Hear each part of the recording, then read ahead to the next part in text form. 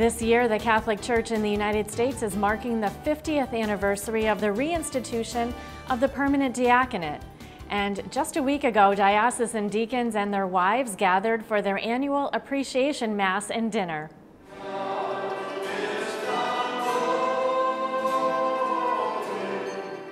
Springfield Bishop Mitchell Rosansky celebrated the Mass at St. Teresa's Church in South Hadley. In his homily, Bishop Rosansky spoke about the importance of the Word, service, and witness. Proclaiming the Word, celebrating the sacraments, and assisting at the altar are all hallmarks of a deacon's ministry, said the bishop. The Word and the permanent diaconate, rediscovered and renewed in Vatican II.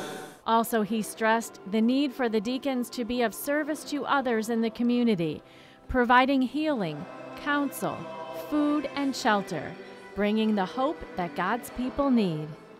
And he urged the deacons to continue to be a witness of Jesus, to work to plant the seeds needed to transform the world.